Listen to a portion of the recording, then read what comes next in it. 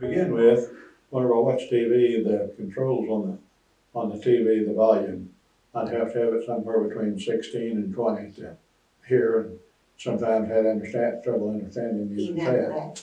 And a lot of times the dogs, they would get up and go in the other room, and in the dining room, or sometimes one would get one of the beds there beside my chair, and she'd bury her head in there where she, and since I got these, wasn't wearing these hearing aids, I could hear the TV. We're about 11. On about 10, 11, something like that. And Dolly lays. And the dogs, they just lay in there in the living room with us, you know. Yes. Mm-hmm. So that's a big difference. It does make and I don't have the headaches.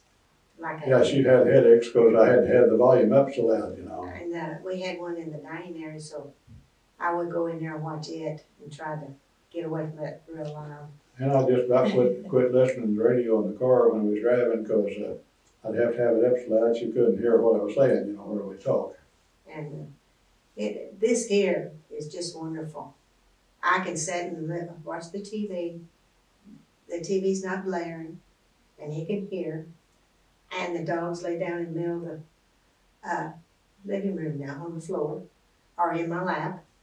And everything's different. It really is. It's different.